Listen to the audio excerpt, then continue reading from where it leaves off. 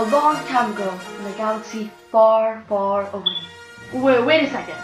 This happened on Earth, right now. Oh, right. Well, very recently, in the galaxy we are in, there were two friends named Harry and Louie frolicking in the daisy fields when their friend, Zane, contacted them while in peril. It's Zane. Hello? Help me, Harry and Louie. You're my only hope.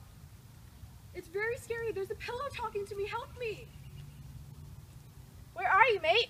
I'm in Bradford, England. Help, come, quick. Oh no, we're in New York. You're all the way in Bradford. How are we going to get there in time? What are we going to do? Zane's our token Bradford bad boy.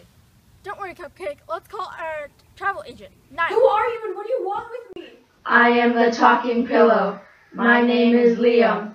It is my duty to keep you here up all night until you take me home, and we can make midnight memories until 4 a.m. where we'll have made it in the a.m.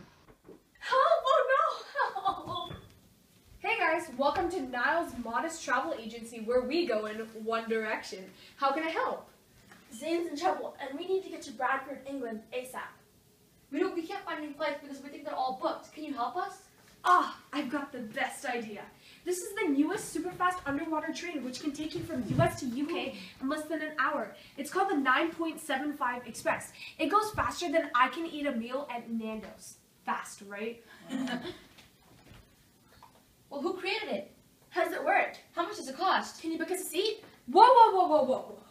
Okay, so the train carries about 6 people at a time, and it works by combining magnetic levitation with a vacuum tube tunnel about 5 feet in diameter underwater. The pressure is tested so it doesn't harm your body and is at the right tolerable amount, but the air between the tube and the train is permanently removed to allow for the train to travel rapidly. There are airlocks at each station to allow for air to be vacuumed out. Wow. Who created it? Well, I googled it, and the schematics of the airlock were designed and developed by Daryl Oscar of ET3. Look. According to scientist Colgan, he explained that to make the train safer while removing the air, the engineers would have to establish sections of airlocks.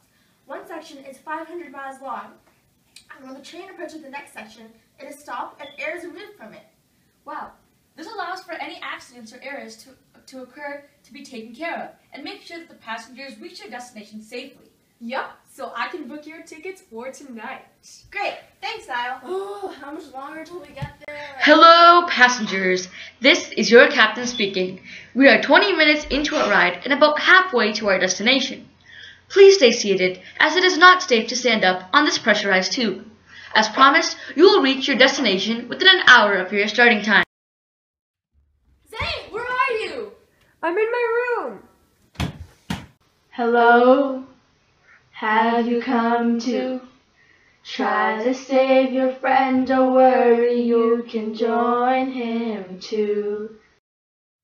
Not today, we're here!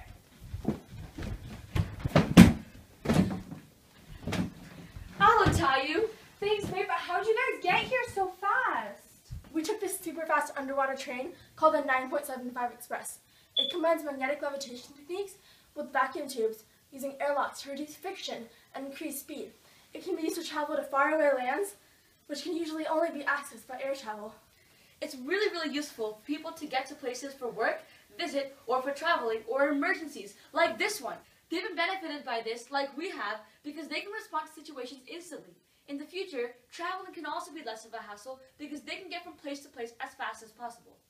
Wow, that's so hard for the mind of mine to comprehend, but I'm so glad I have friends like you to help me with it. I guess this break isn't really a breakup.